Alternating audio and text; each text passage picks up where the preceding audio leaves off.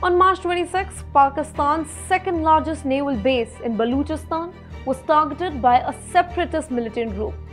The Majeed Brigade of the Balochistan Liberation Army, a banned militant group based in Afghanistan, has claimed responsibility for the heavy attack that was marked by intense gunfire and multiple explosions.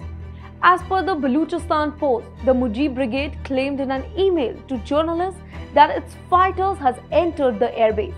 According to Pakistan's Dawn newspaper, the attack on Monday night came after a series of explosions and firing in the city, which, according to the local resident, began about 10 p.m. and continued for several hours. The high-ranking official told the newspaper that the attackers came from three sides of the airport boundary, but security forces responded immediately and foiled their attempt to infiltrate the premises. Well, Dawn newspaper also said that 6 militants were killed outside the Turbat airport boundary, ensuring the safety of the base. Following the attack, the district health official of Kach has imposed an emergency at teaching hospital in Turbat. All medical staff, including doctors, had been ordered to report immediately to manage the anticipated casualties from the assault.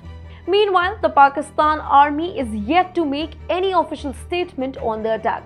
But do follow India.com for the follow-up information and all about the international affairs.